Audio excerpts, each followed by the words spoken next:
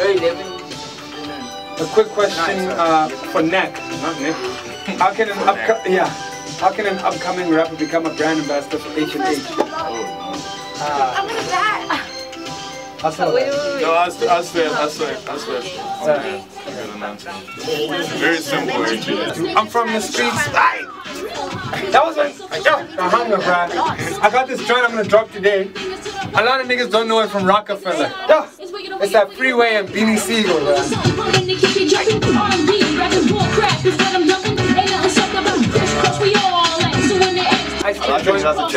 Are they shooting a video? No, it's done.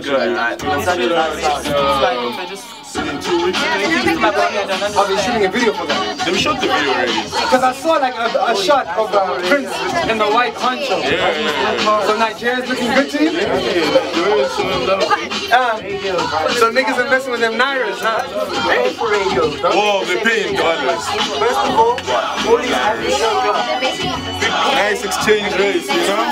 Multiplied by 11. have that good scripture showing everything. Good work, son. Good. Oh, you know John.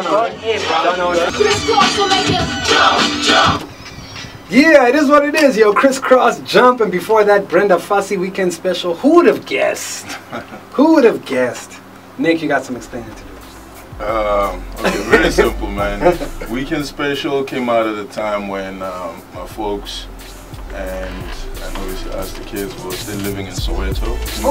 Okay. Back in the day, bro. So that was a very exciting time, dog. Yeah. Like, you know, Mandela had just come out of prison. Yeah. Like Soweto was alive, bro. It was, you know, I was like 5, 6 years old at the time. Okay. But like, you know, I can still remember those, you know, those days, those times. And then it actually reminds me of an incident, an occasion where my mom and my little baby sister at the time, they bumped into Brenda Fassie. Oh, okay. You know, at the mall. Proper line in action. You know, and then yeah, it was just a crazy little moment. You know, she took my little sister, they took pictures. So it's always one of those things that just stuck, you know, in my head. Okay. And then Crisscross reminds me of a time when, you know, it's the hip hop was starting to break into. That's 93. Yes. That's 93. That's 93. Like Crisscross was 93. But obviously, you know how it is. Like, you know, at the time, especially then, there was no internet, there was no MTV per se. So stuff took a while. So probably that's like 94, 95 at the time. So I was in primary school. I went to what they call a multiracial. You know, so it was the first multiracial in my hometown. So there was a lot of kids there, like, you know, Indian kids, other kids, whatever. So I mean, you know, like hip hop in that type of environment was blowing up, you know. So Crisscross, when this joint came out, trust it, like, you know, on CVs. I remember back in the day. We'll have our pants. Yeah. Hoodies backwards. Yeah. It was the craziest thing, man. Our teachers didn't know what we were doing, but you know, but it represented like a good time, you know, in my life where things were chilled.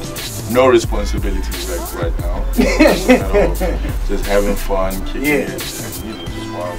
And I think, can you say that was your introduction to hip hop? I think so, dude. It's very, you know, when it comes to hip hop, it's very difficult to just pinpoint that moment or that song that just introduced you to like the whole genre.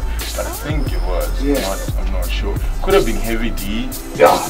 Or Crisscross, somewhere there. Because this track was dropped the same time as Snoop.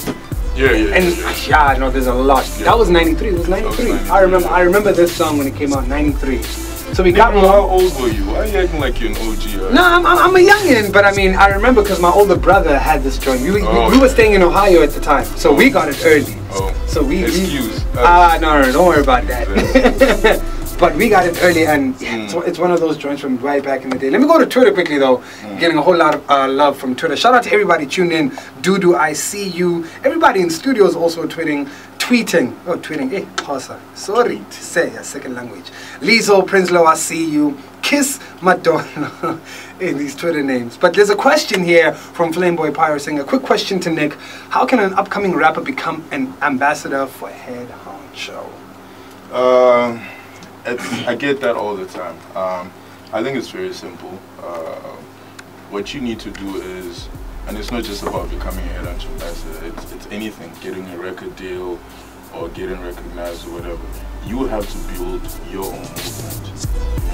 You know, you gotta get your family to believe in you, then your friends, then your community, and then just keep on, whatever, your peers. Yeah. Grow your own little fan base, grow your own movement, and people like me will notice eventually. Because trust me, dog, like, we have our ears to the ground, like, we pay attention to what's happening in the streets. It's my job. I get paid, or I pay myself to be able to, like, notice what's happening in the streets. So, I mean, I get those tweets, I get those Facebook messages and emails or whatever. All you gotta do is push your movement. You know, if it's good enough and if people are loving your stuff, it's gonna get to us. You know, we'll actually come to you and say, yo, Kyeezi, what you're doing is fresh. You know, obviously sometimes, I get caught up in, like, the day-to-day stuff of running the business.